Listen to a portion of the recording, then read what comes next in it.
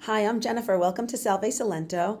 And today I'd like to talk to you about food. In the United States right now, and over the past 2 years, the food costs have gone up sky high in the United States.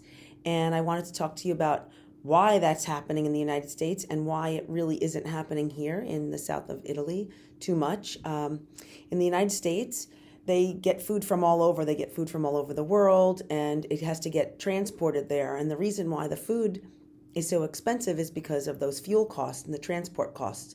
But what that also does is that brings food that's coming from all over, usually the United States and the world, but by the time it gets to you, wherever you are, that food is kind of old, right? So if you can live someplace where you're closer to the food, where they grow the food or the food is processed, then it would make that food more nutritious, it would make it less expensive, and it would make it seasonal, because in the United States, you can get apples all year round. You can get, squash and all kinds of things like that all year round, where if you live somewhere where they're really dependent on the local farmers, then you're going to be eating things that are more seasonal, which they're fresher. So the main difference between the United States and here in Italy is GMOs. They don't use GMOs here. The difference between GMOs and organic is that organic doesn't use pesticides. Now, I know that they do use some pesticides here. I don't think that they're the same level as the pesticides that they have in the United States, but I know that all the comunes around here, they advertise, even when you're entering the towns or the cities, wherever, they'll say OGM free, which is their term for GMO free, which is great, because in the United States, more and more products are being grown that are genetically modified, and they're starting to find out what those effects have. But I'd rather not find out, and I'd rather have natural food that's being grown locally and that's fresh and in season. So here in Salento, we have a lot of farms. So there's dairy farms, there's vegetable farms, fruit trees, there's cheeses that come from all over Italy, because Italy is 2.2 times smaller than Texas. So imagine 2.2 Italys would fit inside Texas. So the foods that have to travel across Italy don't have to travel that far. Most things can be transported within a day. So you're not getting things that are sitting overnight in trailers or being held in warehouses. The foods that they get here are usually picked, brought to the distribution, and sent out. So your vegetables and your fruits and your meats and cheeses, everything is really, really close. So it doesn't have to travel far. Right here in Galatina, I looked it up and I counted them. We have 29 pastry shops. So Galatina is it's not really small, but it only has about 29,000 residents. And we have 29 pastry shops. So that's 1,000 people for every pastry shop. And we have about 8 bread-only shops. And that doesn't include commercial bakers, because that's just people that are listed on Google that I looked up. So everything is really, really fresh. And the grain is all grown in this area. And they'll even advertise it on their site or in their store that says, we use only locally grown grains to bake all of our products, which is really, really nice, because they just grow it around here, and they grind it up, and they make up the flour and they bake with it. So everything is super fresh. When you go food shopping in the United States, the main things that you buy, right, are your dairy products, your meat products, fruits and vegetables, your packaged foods, bread, beverages, beer, wine, sodas, non-alcoholic drinks, your water and things like that. So the prices here are not anything compared to what they are in the United States. For meats, so since everything is sourced locally, your meats are, for a kilogram, which is about 2.2 pounds in the United States, the price for a kilogram of meat is usually the same or less than what 1 pound would be in the US. So if you're buying sausages or anything like that, when you look at the package price or I'm going to tell you about some stores that are in this area, and then you can actually go on their website and look at the prices of the foods in their ads, just like a supermarket flyer that you would see in the US. But that's based on a kilogram. So that would be 2.2 times less than what you're paying in the United States. So between the pastry shops, I mean, who could even compare? You can't even compare the United States to Italy for pastry and bread. The vegetables, everything is seasonal that they pick here, usually. So they will get some things from other places. I've gotten limes that weren't grown here. But other than that, mostly everything is picked and sourced from this area or Italy in entirety. And like I said, it's very close. So it's not like it has to sit in a truck for a week to get from one place to another. So the vegetables are fresh. They're from Italy. Fruits and vegetables. When you buy things here and they're in season, everything is a lot less because there's so much of it. So the prices of vegetables and fruits are very low compared to the United States, where they're getting things sent from all over, sometimes from all over the world. And they have to pick those items before they're ripe when you buy them from another country where they have to get transported. And then they end up sitting in warehouses until they can get shipped to the supermarkets, where here, the things that are in season and the things that are fresh are getting picked, and then they're getting brought to a distribution center, and then they're getting sent to the local supermarkets, and that's it. Then you don't have to wait a really long time for those things to arrive. They're usually picked when they're ripe, which is more nutritious, obviously, but it tastes better. It tastes a lot better. Like anything that you get here, even the lettuce, cucumbers, eggplants, just salad, anything like that is so fresh and so delicious, which sometimes when you buy things in the United States and you buy an apple, you're like, it doesn't even taste like an apple. Or tomatoes, sometimes they don't even look like they're ripe inside. They're red on the outside, but when you cut them open on the inside, they're not even ripe. Sometimes they're yellow or white inside, and that doesn't happen here. Everything here is really, really delicious and fresh, and I could go on all day about the vegetables. But so cheeses, Italy is famous for cheese. And they get cheeses if you go to a larger supermarket, you can find all different kinds of cheeses there from all over Italy. Sometimes you'll find cheeses from other countries too. Here in Europe, you'll find them from France, and you'll find from Spain. So products that aren't just from Italy, you'll find some other specialty things, but mainly the supermarkets and the stores here focus on Italian products because those are obviously the best to them. That they're the best, and they really are the best. You can't really compare it. So I told you about the meats, that they're very inexpensive, but they're also so fresh, and the taste is unlike anything that you've had in the United States. They don't go through mass producing plants. The chicken doesn't go through a mass production. They don't have a giant processing plant for tons and tons of chicken, because people here do eat meat, but they don't eat the volume of meat that you would be eating in the United States. So they do have it, but they don't have too much of it. They have enough. So, that's another good thing, that the prices of it they're not expensive, but it's all very good and very fresh. So beverages, everyone's always asking, can I get the same things that I have in the United States? Can I get them in Italy? I really love Coke. I really love Pepsi. I really like Sprite, all these drinks that I'm used to drinking in the United States. Can I get them in Italy? And the answer is yes. They have Coke and Pepsi. They have some Italian brands of soda, which are really good, like lemon soda is good.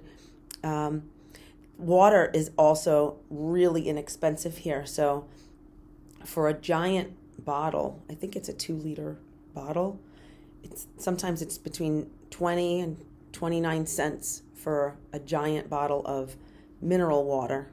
They have one that's frizzante, which has the bubbles in it, and then the still one that has no bubbles, the natural one.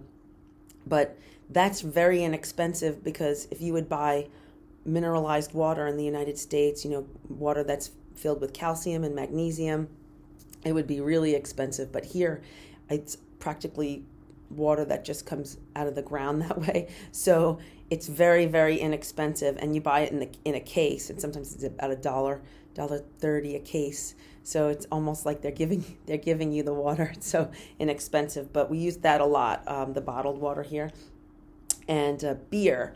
So Italy makes a lot of its own beer brands. There's Peroni, Moretti. There's a lot of craft breweries that are popping up, just like in the United States. They do sell Corona and Heineken here also, and other things that would be imports in the United States.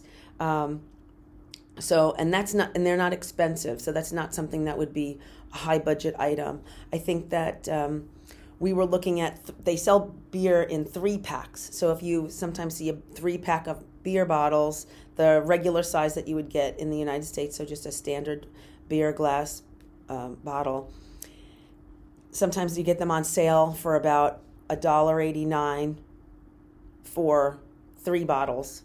So it's very inexpensive. And you can buy big packs of beer, but they're not usually more economical to purchase that way. So you can buy all different types if you want to. And so we talked about your dairy. Milk is very inexpensive here. Your regular cheeses that you would eat every day, like your sliced cheeses and things like that, provolone cheese, is not expensive. So those things, I know those prices are going up a lot in the United States, but here they're really not. We did have a slight increase in price, but it wasn't that much to notice. Your fruits and vegetables, right? Everything's all fresh. Your meats, very reasonable. Packaged foods, things in boxes. So your flours, very inexpensive here. Flour and sugar, so it's very inexpensive to bake. Cereals. In the supermarket, they do sell some American brand cereals, like Kellogg's is in the store, and sometimes you can get things on sale. They'll have specials, but the average price of a box of cereal, I was looking on the shelf yesterday, it was about $3 to $4 for a decent box of cereal, but they don't really eat cereal here in Italy. Breakfasts here are usually coffee and maybe something sweet, a little piece of something sweet, a sweet pastry or something like that, and that's it. They really don't eat cereals here, but if you love cereal, you'll be able to buy it here. Also, what people talk about a lot is peanut butter. So some people really love peanut butter, and I know that in the supermarket, the peanut butter is a little bit more expensive because it's not something that Italians usually eat, but you can go on Amazon here and get a big container. If you really love peanut butter, you can get a big container of peanut butter. That's not expensive, and then you can satisfy that peanut butter craving that you have.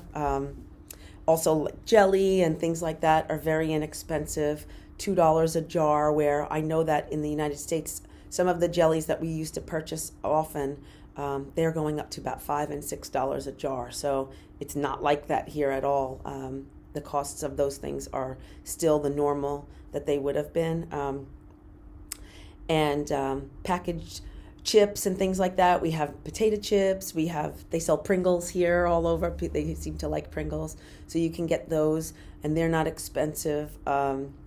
Your nuts and seeds and things like that that you're used to getting in the United States, and beans, dried things like that, those are very inexpensive to get here. So we're not really seeing a crunch on our budget from groceries, where I think that in the United States that's probably one of the major issues that people that are living in the United States are having, is paying for groceries, because everything that they're used to buying has gotten so expensive. Also, laundry detergent. So yesterday I bought a bottle of laundry detergent, and it was $3, and it does, I think it says, I don't know if I can look and see it, I think it does 30 loads. So 30 loads for $3, which is not expensive at all. and I know that the laundry detergents are going up if you get even the big club size in Costco or Sam's Club, or if you shop like that, which I used to do and buy everything in bulk to get it for a lower price. I know that those laundry detergents are going up in price. When we left, I think it was at $23 or $24 for a big container of the laundry detergent. But here, and they're all very good. So you can get ones that are comparable to Tide, things like that, and they're not expensive. And so one of the big things that I wanted to talk about is wine. So Italy obviously is known for its wine, and especially Puglia is a really big wine growing region that they have a lot of delicious rosato, red wines, the white wines, Chardonnays. They grow everything here. But the big difference is that wine here, if for a very good bottle of wine, I mean, it's very rare that we've gotten a bad bottle of wine, but most of the wine here, for a very good bottle that usually would run you maybe $15 to $20 in the United States, it's about $6, $7 here. So, and that's for a very good, an expensive bottle. But you can get bottles of wine that are very good. You can also get local wine that some of the local winemakers will make and sell it in jugs. So you can go to places and have jugs filled up with wine and purchase it that way. And those wines are very good. But if you really like very good wine in bottles, you don't have to spend a lot to get very good wine here.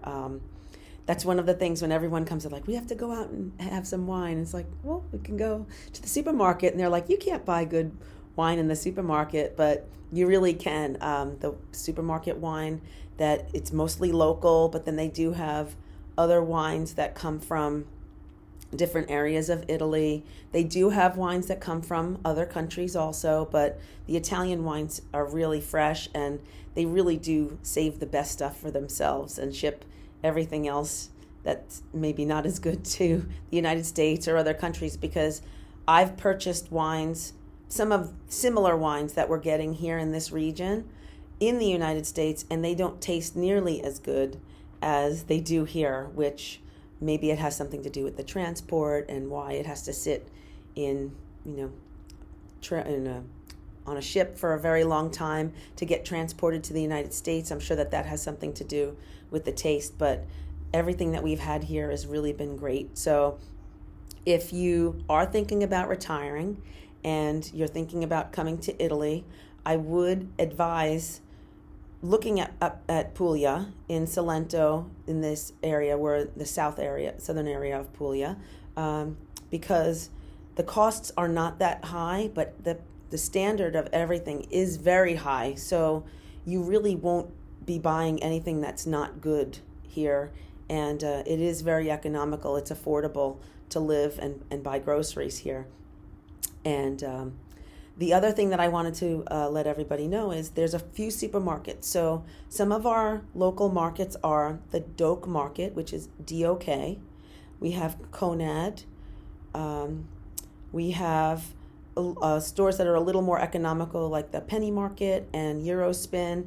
And if you go online and you look up those supermarkets and then look at their ads, you can actually shop the supermarket ad and look at what people here are paying for their groceries. So I think that's a really good idea, because we didn't do that. So we were unsure when we moved here if, how expensive things would be, and would we be able to get some of the same items that we're used to having in the United States here. But that was probably something I should have done. And it's a really good idea, because they publish all of their ads online, so you can actually shop the supermarket and see what the prices are before you commit to making a decision. So I hope that this information helped you today, and if you are enjoying the channel, please click on the like and subscribe, and I will have more house videos soon. We're just waiting for a little bit more progress to get done with the house, but as soon as that gets done, I'll be posting another video about the house. And take care, stay safe.